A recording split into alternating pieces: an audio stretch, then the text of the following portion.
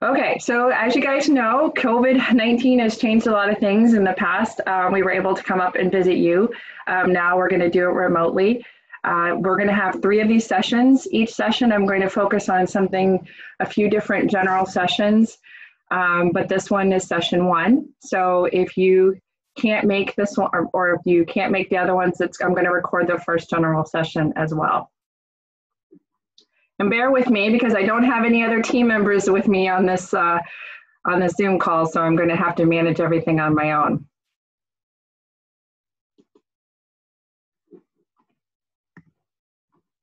So today's agenda basically is from 8 to 9, just do a general session. I'm going to talk about some FY21 application updates, the risk assessment, fiscal alignment, and any questions that you have for me that are more general.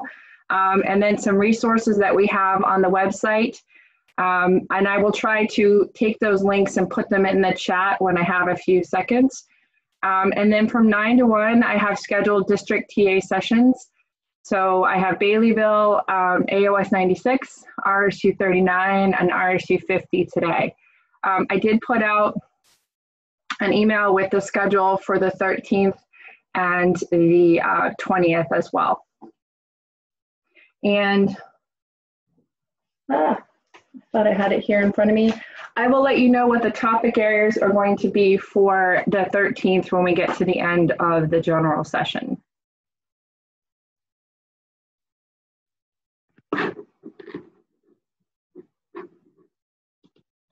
So before we get started, just like an educator, I have to do a pre-assessment and see what you guys already know. So if you could just take a few minutes, jot down your answers on a scratch sheet of paper. The first question is, what is the due date for the FY19? And hold on to your answers because we'll go over them at the end of the general session. So hopefully by the end of this general session, you'll be able to answer these questions if you can't already. So 1, what is the due date for the FY19-20 performance report? 2, what is the, hold on, let me let some people in.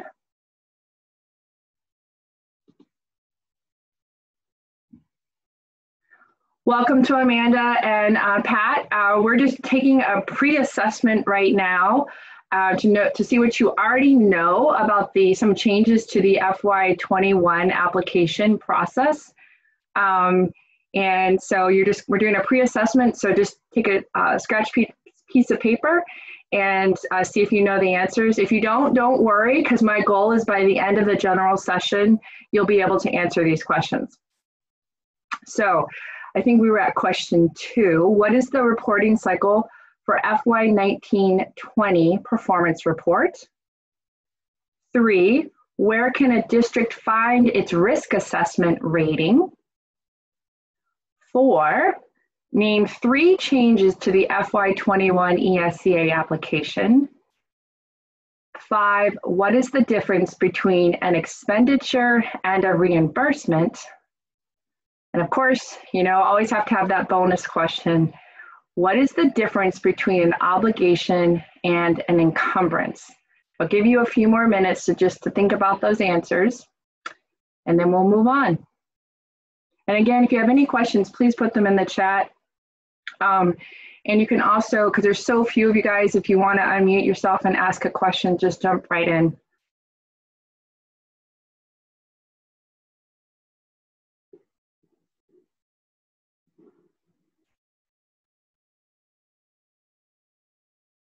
You guys want to give me a thumbs up if you're ready to go? You can use our little emojis.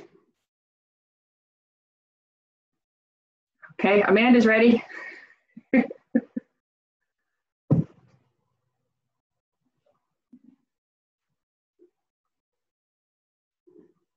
Mitch is ready.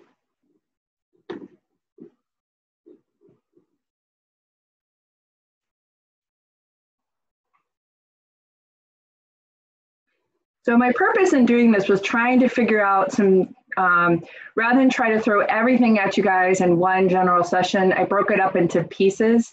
Every year we try to look at the application process and the performance report, and we try to figure out things that we need to review with our districts during our TA sessions. So I thought of some general topics, and then I tried to break it up over the 3 sections. So, so again, this first one is really going to be about looking at the changes to the FY21 application and some other things that have popped up along the way. We started monitoring about 35 districts this year, or this during the 19-20 school year, but because of COVID-19, we had to put some of those on hold. But some of the things that we found out, we're like, oh, we should bring that up at some of our TA sessions. The monitoring, I'm going to hold off until the 13th. But just know that will be one of the topic areas for the general session. So let's move to the next slide. So the FY 2021 application and the FY 19 performance report dates. So I think we presented the federal year at a glance chart. We presented that at one of our office hours that we hold every Wednesday. But I do want to put that back on there. It is located on our website. If you just click on the ESEA Coordinators Annual Update tab, you should be able to get right to it. It's right at the top. It's the first thing on the accordion list. And I will throw those links into the chat. But many of you have probably already been on that website. So as soon as you start typing it in, your computer will remember that website. So here are some dates. August 1st is the due date, which hasn't changed for the FY 2021 ESEA consolidated application. That's what it was last year, so that still is the same. What has changed is the FY, for any of you who still have some FY 18-19 monies, those monies have to be spent or actually reimbursed as well by September 30th, and those reports will be due on November 2nd. Some of you may have already spent all your 18-19 money, so you don't need to worry about that, but some of you had some, as of December 31st, you had some leftover, you had to ask for some extension carryover projects, and so this is when that time frame. If you don't spend it by September 30th, or actually September 30th, you have to get reimbursement by October 15th. That money will get sent back to the feds, or it will be reallocated in some format. So keep that in mind, September 30th. And you have to invoice it by October 15th. Now move forward to FY 19-20. This is where it's a little bit different. We're so used to, in the past, you had to report in 12-month increments. But we went back, and I know for some of you this is old news, but I'm just repeating it because I've still gotten a lot of questions about the performance report. So I just threw this back on there. In the past, you had to report from July 1st to June 30th. A bunch of us attended a conference back in February where they really talked about the statute, and we went back and we looked at it and we realized that we weren't really following statute. The statute says you have 15 months to spend those funds. So we went back, and so now the report period is from 7/1, but this is for FY 19-20 funds. Your spending period is from July 1st, 2019 to September 30th, 2020, which is a 15 months. That's what the statute says. Your Title I carryover percentage report and private school reconciliation page will be embedded in the report. So in the past, you had to fill out your performance report. I think it was like due July 15th, and it was from July 1st to June 30th. And then you had another report or 2 other reports that you had to complete by October 15th. One, if you had any Title I carryover funds that were over the 15%, then you had to fill out the Title I percentage carryover report. And then you also, if you have any private schools or non-public schools, then you had to also fill out the reconciliation page by October 15th. Those 2 reports are now going to be embedded in your performance report. So you're only going to have 1 report due, and that will be November 2nd. But keep that in mind that any funds that you have left over as of September 30th, your carryover projects will now run from 10/1/20 to 9/30/21. And we always caution saying, before you go ahead and just assume you're going to get a carryover project, make sure you get that report in by November 2nd so that you can have a seamless transition with your carryover projects, because technically you're not supposed to carry over funds until it's been approved. So that's why we're really focusing on that. Any questions on that? So that is a lot to remember. Any questions? If you want to unmute yourself, ask me any specific questions or just get clarifying information on that, please unmute yourself and go ahead and ask me that question.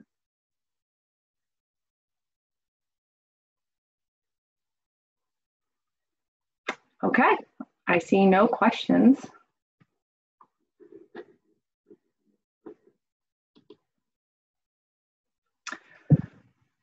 So, FY 2021 application, major updates. We have done a lot of fiddling with things and trying to make things more clear and easier for you to complete. But we also try to make it easier for us, because if we can read your applications and we can expedite the approval process, that's better for you as well. Because sometimes we get caught up and it may take us a little while to get through it because we're trying to navigate and go through all the pages. So I think if any of you guys have participated in or have watched the application walkthrough, Dan Weeks has kind of run or kind of facilitated the two walkthroughs of the application. We all on the team have jumped in and helped and supported and answered questions and fielded chat questions. But I just wanted to review that as well. The project budget grid. In the past, you just selected one program, or one program was selected for the budget. Now specific transfer funds will need to be determined. And I have a screenshot that I can show you of that. So in the past, you just said Title V is going to fund a project at the high school. Now we're going to ask you if you have any funds that you're transferring into Title V. For example, if you decide to transfer your Title IV funds into Title V, you're going to have, under that project, you're going to have straight Title V funds, and we're going to ask you to indicate any transfer funds into Title V. And I think Dan explained this in the walkthrough, but I will again. What we're finding is that we're spending a lot of time tracking down where the money is and where the funds are. So this is a way for us to expedite the process. And we also believe that it'll help you try to figure out where you have your spending based on when you do your performance report. So like, did it come out of this fund? Did it come out of that transfer fund? But keep in mind that once you transferred, it is that fund's, it takes on all the characteristics of that fund. So Title IV transferred into Title V, it is considered to be Title V funds. But when you go back on the back end, which is where the accounting comes in, that Title V account needs to know where to pull from if it goes over the allotment. So that's why it's not so much on your end, it's more on the back end with the accountants, because they have to be like, okay, great, you have Title V, but we need to be able to trace where to pull where that additional Title V funds are coming from. And if it's still confusing for you, don't stress, because I can still work with you individually on that piece. 2, ranking and distribution. Again, we're always trying to make it a little bit easier for you and also help us expedite the approval process. Remember that if a school is at 35%, which is column 6, it is still eligible even if no money is allocated to it. So oftentimes I have to tell a district that they need to go back and update their ranking distribution, because maybe they don't serve their high school, but their high school is at 36% poverty rate. So technically they are eligible. You just may decide not to serve them with a Title I program. what GEMS is going to do, or our system is going to do, it's going to pre-populate based on the information that you enter into column 2 and 3. So it'll automatically tell you if that school is eligible or not. Again, it doesn't mean that you have to put money in there or fund a project at that school. It just tells us that they are eligible. But keep in mind that you still need to follow all the rank and distribution rules. Fortunately, for many of the Washington County and Aroostook County schools, your district population is under 1,000, so you don't have to follow any of the rank and distribution rules. I think we only have like 2 or 3 in Region 1 and Region 3 that fall into that category. I've said a lot. Any questions? Anything anybody needs clarification on those first 2 bullet points? Okay. 3, the summary of projects. Again, we're always trying to make it easier and help expedite the process. In the summary of projects page, we've added another chart, and it's a smaller colored chart. It's blue, white, and yellow, and it will appear at the bottom of the larger chart if there are budget areas, if you've overspent or underspent funds. And I'm going to show you a screenshot of that in this presentation. And the last major update is, and it's more of a condition of COVID-19, when you look at your ESCA assurances, you have to assure that you're going to have 95%, one, that you're going to take the assessment or administer the assessment, and that you're also going to have 95% participation rate. This is also if you have any students that are if you get selected for the NAEP assessment. So in the ESCA assurances page under Title 1A, questions B and E, you're going to mark NA because we did not administer the assessments this year due to COVID-19. So you don't need to write yes, you don't need to write no, because that doesn't make sense because you didn't administer it. So you're going to click NA on those 2 questions. Monique, what questions were those again? It may look a little different on your end, but it's under your ESCA assurances. It should be Title 1A questions. I think it's question B. I just looked at it right before I jumped on this morning. It's the one that says that you have to agree to participate in the assessments for reading, for literacy, math, and English language proficiency. And you should have yes, no, and then there should be an NA. You're going to click the NA button for this year because of COVID-19. And then if you go a little bit further down, I think it is E. I checked again, but I did it quickly this morning because I woke up thinking, oh, I forgot to put that in the presentation. And it's a question about the NAEP assessment. Not every school gets selected every year. It's your 4th and 8th graders. You have to agree to do that assessment, but because that assessment wasn't administered this year because of COVID-19, you would just write NA. Okay, thank you.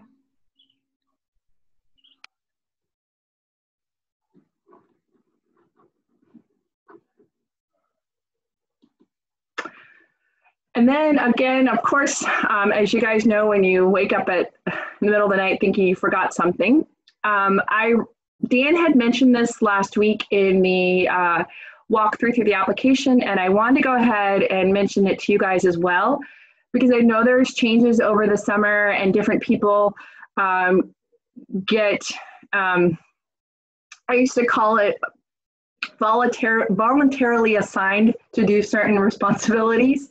And I've had several districts reach out to me and say, well, I didn't get that notification, or how do I get that notification? So if you go to your profile page or your setup page on the data entry side, and you are updating your information, like who is the contact person, who's superintendent, who are the different principals, and if you have multiple schools, who are those principals, what's their contact information. If you go to the ESCA contact person, and this of course is Pine RSU, so it's It's not a real person. But if you go down to the bottom, I highlighted it and it says email. Right now, it just has one person's email in there. If I don't know if you can see where the cursor is, if you, at the end of that first email, if you put a semicolon, you can add as many people, as many contact emails in there as possible. So if you want all GEM notifications to go to 3 different people, then you could just type in there, like I see Bill, if Bill wants his name and then he wants maybe an admin's name or he wants his business manager's email address, you could put multiple email addresses in there. You just have to separate them with a semicolon.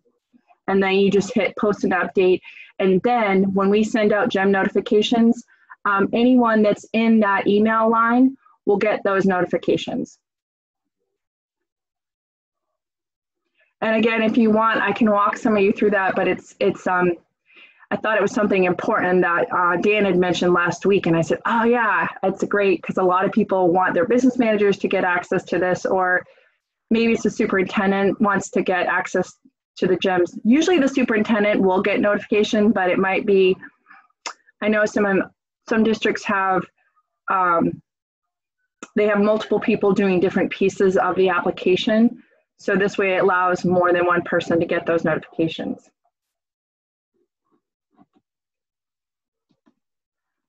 And this is what I was talking about with the screenshot of the summary. So you're used to seeing the top chart, but you've never seen the one at the bottom. So the one at the bottom is going to only populate if you have any errors. So if you say you did your budget, but you forgot that you forgot $500 in Title V. So you still have $500 left over in Title V that you did not budget. This chart at the bottom is going to pop up and it's going to say where you under or over budgeted in a certain category. Once everything is zeroed out and everything is budgeted based on the budget that you allocated for it, that chart will disappear at the bottom. So it's another check for you to see if you've got it all budgeted out. And I know it's really hard to see in this, and I apologize. But if you can look under Title I at the bottom of the chart there, you can see how, actually you can also see it in the larger chart too, that we're asking you to determine, so Title I, there was a Title II transfer into Title I, there was an alt use of Title II as use as Title I, and there was Title IV transfer into Title I. So what we're asking you to do is to tell us not only how you're spending your Title I straight allocation, but how are you also spending your Title II transfer into Title I? How are you spending your alt use into Title I? And how are you using your Title IV transfer? Now, as we've said, and I know Dan has said multiple times, this is Pine RSU. We have thrown everything into this is everything in the kitchen sink into this school. Your school is not going to look this complicated because many of you don't have all of these funds. You don't have Title III. Not all of you have Title V. So your chart is not going to look this expansive, but this is supposed to be universal so we can use it with all districts in Maine. So that's something new this year. I tried to squeeze it into one slide, so that's why it's so tiny.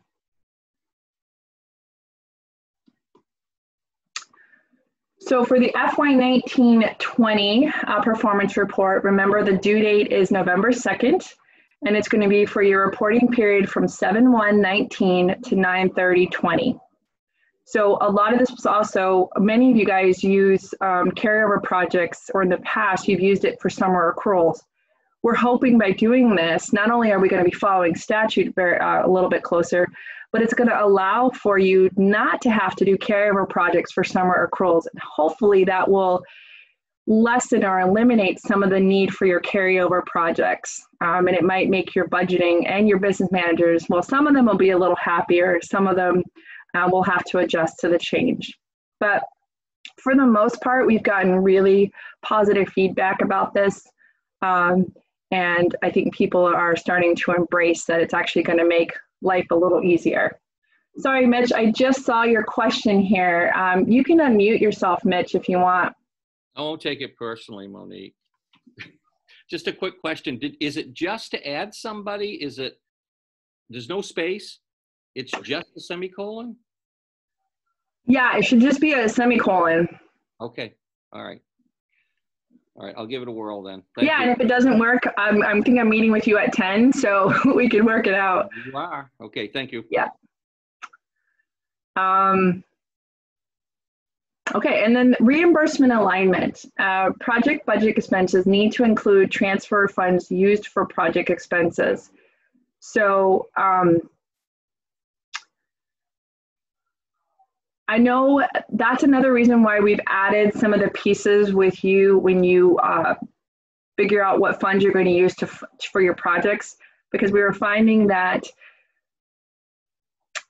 like a business manager might just go in and start taking out of a certain title, but the ESCA coordinator is like, no, I wanted that to come out of Title IV, or I wanted that to come out of the Title II transfer or the Title IV transfer.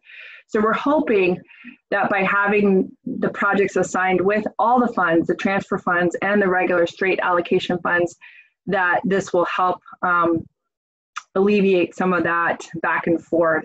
Our goal as a team is to reduce the number of like pushbacks that we have to say, oh, you need to make this correction, or we can't approve until this is taken care of. So we're trying to eliminate. Our goal is that when you turn it in, we can approve it as quickly as possible. As you guys know, our turnaround is 2 weeks to review and give you feedback. And our hope is that we can minimize the number of times that we have to go back and forth to get updates and changes.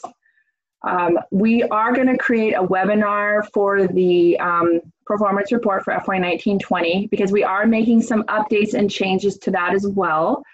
And I sound like a broken record, but it's always to make it easier for you to complete, but also for us, easier for us to approve. Our ETA for opening up the 19-20 performance report is August 1st. Tell you right now, the team is working on that this week. We're hoping to be able to release that by August 1st. I mean, I say that's our hope. I mean, that pretty much is our deadline. We're going to get it. We're going to have it open by August 1st. Doesn't mean that you have to have it done or completed, because remember, the due date is not until November 2nd. But we're also telling people that if, for example, you've spent all your money, go ahead and turn it in early, and then it's one less thing you have to worry about. But for the others of you, it may not be till November 2nd, especially if you're using it for summer accruals.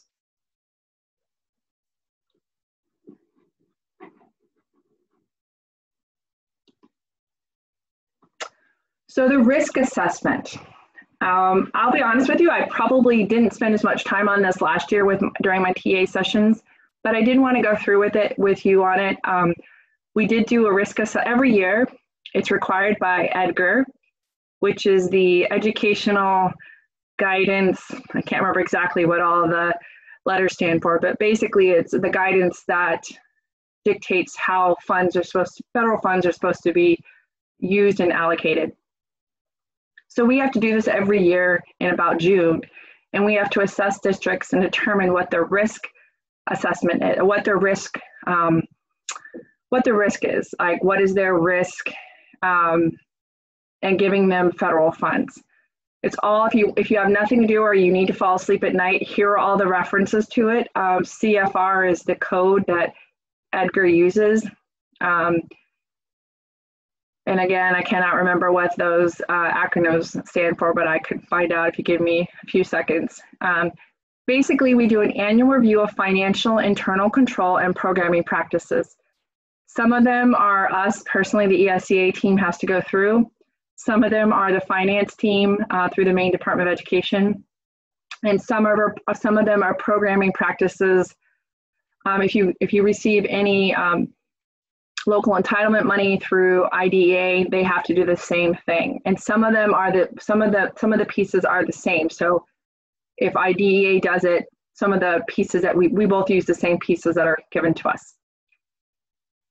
You have a number of findings. You can be low risk, moderate risk, or high risk. The grant notifications, which are issued for each title, and this is after your transfers, the risk level is issued to the district, and you receive a grant notification for each title. Even though you receive a grant notification for each title, the risk level is based on the district. So if you receive a moderate risk, then it'll be moderate risk on every single title that GAN that you receive. The risk rating is highlighted in yellow on the GAN, and I have a screenshot of what that would look like. Things to think about when for risk assessment. You really need to have timely submission and approval of your application. If your application is late or it takes a long time to get approved, that could impact your risk assessment. Your performance report and invoices. If your performance report is not turned in on time and your invoices are not up to date, if you have not invoiced for any of your current year's funds, for example, it's we just finished FY20. If your district hasn't invoiced for any funds from FY20, that could affect your risk assessment. Accuracy and reimbursed expenses. If when you turn in your performance report and the performance report doesn't align at all or has a lot of misalignments with the federal reimbursement system, that can affect your risk assessment. And then any audit findings, every year districts have to, by state law, they have to have audits. If any of those come back up, those also can impact your risk assessment. So you can think about all those things. I know that for some districts, I don't notice it so much in Washington and Aroostook County, but I know in some of the other districts, some business managers think that they have to spend down previous year's funds before they invoice for the current year funds. Technically, this is not how the money was allocated. It is supposed to be spent in the 15 months that it was awarded in. So FY19, the intent of FY19 funds was that it would be spent in the 15 months from July 1st, 2019 to September 30, 2020. That was the intent of it. So if you're like, oh no, we're not going to spend any 19-20 funds until we spend all of the 18-19 funds, that can impact your risk assessment. So think about that as well. Try to spend, I know it's hard because sometimes you use carryover funds to fund this year funds, but it's just something to think about for the future. So your grant award notification, I don't know if any of you have actually gone and looked at it, but on the data entry side, when you should be able to see all of your, once your application is approved, you should be able to see all of your grant award notifications for each of the titles that you have an allocation for. And also sometimes in the past, you might have been approved for Title I, but your application was still open for Title II. So the grant and award notification won't show up until all of your grant allocations applications have been approved. For those of you who are have been here a little bit longer, at one point, each of these titles had a separate application and you had to do it all separately. A few years ago, they combined them all together and they called it the consolidated application, and that's why they're all together. When you click on one of those, if I clicked on the Title I, I think this is Title I, yes. If I click on the Title I grant award notification, on the right, this is what's going to show up. Your risk assessment is going to be down toward the bottom of that first chart, and it's going to be highlighted in yellow. This school district is low risk. So what's going to happen to them is that they're just going to have one random request for documentation and one forced request for documentation. For those of you who don't necessarily do the invoicing, you may be like, this doesn't apply to me, but you want to talk to your business manager about that, because if you're moderate or high risk, if you are, I'm jumping ahead here, I'll hold off to that thought because my next page talks about that. So again, you want to check this out. Once your applications get approved, go in and check your GAN and make sure, just check out to see what kind of risk assessment you have. We did those risk assessments a couple of weeks ago. So we're hoping they should be on the GAN, or you should be notified of your risk assessment quickly. The holiday kind of threw us off a little bit. And we've had, as you guys know, we've had people coming and going on vacations. So we haven't really been a full team probably since March. Okay, fiscal alignment. This is the kind of the last piece I'm going to talk about in the general session. Invoicing. It is recommended that invoices occur on a monthly basis. It helps maintain alignment between expenses and reimbursements. I know some of you may only have a business manager that works one or 2 days a week, but what we're finding is that when you wait and you invoice 3 months at a time, or you don't invoice at all for like 6 months, there's a lag, and it takes a lot more effort to try to align expenses with reimbursements. We recommend that you meet monthly with your bookkeeper or business manager, whoever does your invoicing. I know it's different for different districts. That the ESCA coordinator meet monthly with the business manager to make sure that expenses are invoiced in an accurate and timely manner. I know I've had some ESCA coordinators that are like, I wanted it to come out of this fund, but the business manager took it out of this fund, or whoever was invoicing. So we always recommend try to meet on a regular basis, so you're always what you've actually spent and what you're invoicing for align. And then inaccurate accounting. When especially with your performance report, if you said that you've expended this amount of money, but the reimbursement system shows something different, that can hold up your approval. It can also negatively impact your risk assessment. And when you have a high or moderate risk assessment, it can result in more monitoring and documentation checks.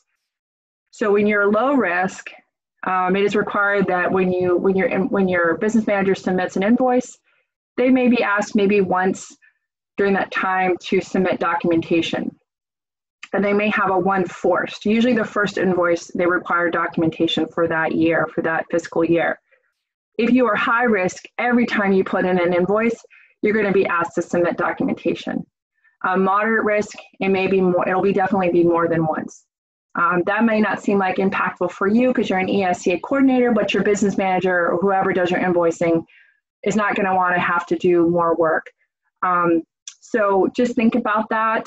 We're going to be putting out some information. If you are high risk or moderate risk, we're also going to be providing more assistance, checking in with you, figuring out where you are in the process, probably doing monthly or quarterly check-ins with you to make sure that your expenses align with your reimbursements. Now to the assessment. If you guys want to unmute yourself and answer the question, that would be awesome, because I'm getting tired of hearing my own voice. So what is the due date for the FY19-20 performance report? Anyone? I'll take the easy question, November 1st. No? November 2nd. November 1st, I think, is a Sunday. So, but if you want to turn it on Sunday, that's awesome for me. Yes, Mitch, you are correct. All right. What is the reporting cycle for the FY19-20 performance report?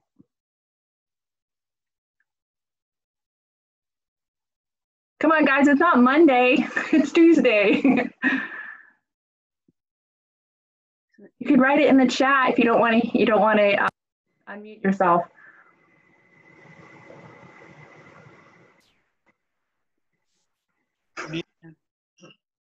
Unique? Yep. 15 months. Correct, 15 months. What's the start date? September 1st to August 31st. The start date is July 1st, 2019, and the end date is September 30th, 2021. So 3 Where can a district find its risk assessment rating?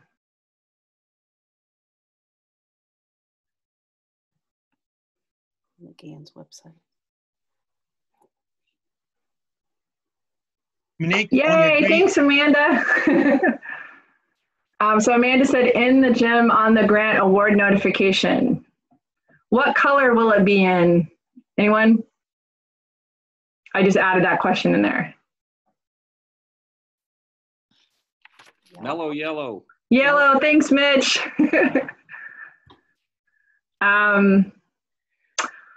Name 3 changes to the FY21 ESA application. And if you just want to do one, and then we can have someone else do another one. So if you don't want to do all 3, you don't have to. And you can use the chat. I know some people don't like to unmute themselves.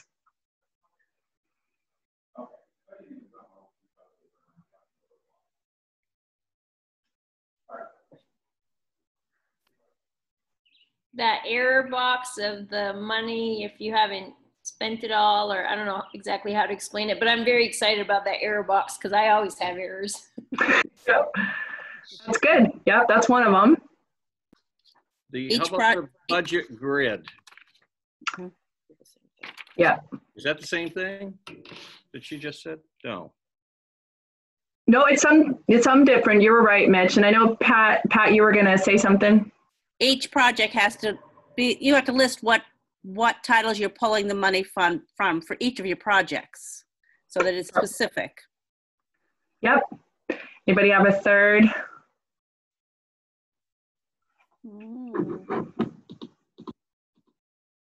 Oops. Sorry, guys. I just lost it. Hold on. Give me a second.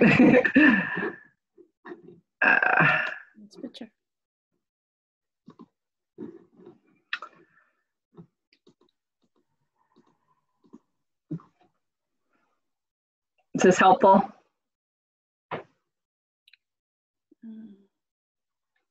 Ranking and distribution, it's going to pre-populate your eligibility based on what you enter into columns 2 and 3.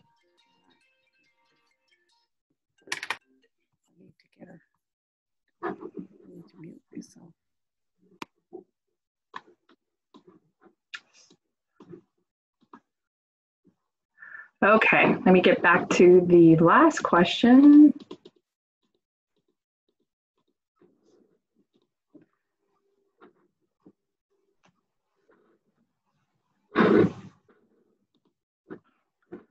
Wow, it keeps doing that, guys. Sorry. Oh, that's why. Okay. There you go.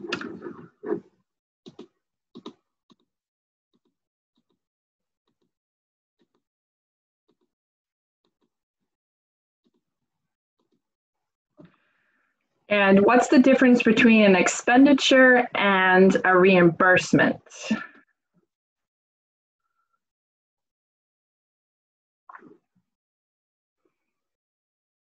I can help you out, guys, here. So the reason why I threw that question on there is because oftentimes I work with ESCA coordinators, and then they fill out their performance report and they say they've expended all this money, but when I go and look at their federal reimbursement system, I see the balance is way higher than what they say it is.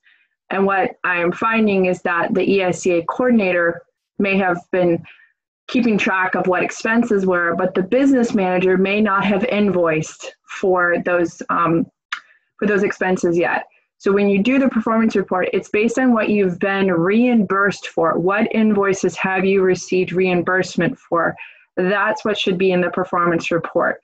So that's why it's such a good idea to meet with your business manager and to have them invoice for expenses on a more regular basis, because you as an ESCA coordinator may have had this expense back in September, but if your business manager hasn't invoiced for it and you're filling it out, or maybe you had the expense in September, but your business manager isn't invoicing until December, when you fill out the report in November, you're going to be like, hey, we already spent this money, but technically you didn't invoice for it.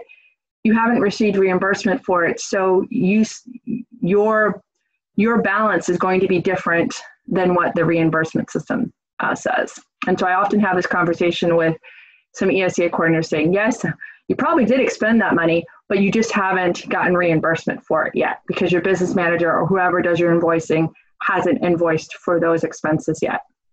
Okay, so that's why I put that in there. Now, I am not going to answer this question. I want someone to try to tell me the difference between an obligation and an encumbrance. And the reason why I throw this out there, because this was probably one of the biggest learning curves that I had when I started with the district, with the state, with the Maine Department of Education. So I want to see if anyone on this call can give me a definite, or give me the difference between an obligation and an encumbrance. And it's really important when you're talking about, especially when you're talking about the Title I carryover percentage. And for any of you who have over that 15% carryover, this question does come up a lot. And Amanda, I see you have a question. You can unmute yourself or you can put it in the chat, whichever you want. And I'm going to let people think about what's the difference between an obligation and an encumbrance. Yeah, so my question is there something in writing that we could give our business managers to let them know about this monthly expectation? I would much prefer to do it monthly, but they're just so busy that it's hard for them to do that. But I feel like maybe if something would come from you guys, it might make it easier to convince them to do it monthly. Yeah, and I know, and it's kind of a recommendation because we don't want to say, it's not necessarily a requirement. Our requirement, it has to be in 3-month increments, but some districts will wait and they'll do 3 months, but they'll wait like 6 months, or they'll wait 10 months, and then they'll do a 3-month, and then once that one gets approved, they'll do another 3 months. So some districts are like 7-8 months behind. But I can take it back to the team, because I know it's not just a concern that I have, but I know that all of us have talked about it. I know that's one of the pieces that are on the risk assessment. We do find that the districts that do more of a monthly invoicing, they tend not to have as many discrepancies between what their expenses are and what their actual balances are after reimbursement. But I can definitely take that back to the team and see how we can word it to the field and to the business managers so that we can show them that it really does make your life easier in the end. Because I know maybe not so much with you guys, but I know I've had some districts that I go back and forth going, I'm so sorry guys, but usually we give a little bit of a leeway. Like we say reasonably aligned. So we're not expecting it to be exact, but it can't be more than, if it's off more than $100 or $200 and we're like, we need to go back and work on this to make sure we make that gap a little less difference. But definitely I'll take it back to the team and see what we can do to put out to business managers to strongly encourage them to do the monthly invoicing. Or even if they don't want to invoice monthly, at least, set up some time to talk to them about, like I said, I've had several ESA coordinators going, but Monique, I didn't want the business manager to pull it out of that account. I wanted them to pull it out of this account. And I'm like, oh, I can't really do anything about that point at that point, but it just encourage you to have that conversation with them. Is anyone going to tackle the obligation and the encumbrance? Are you going to make me do it?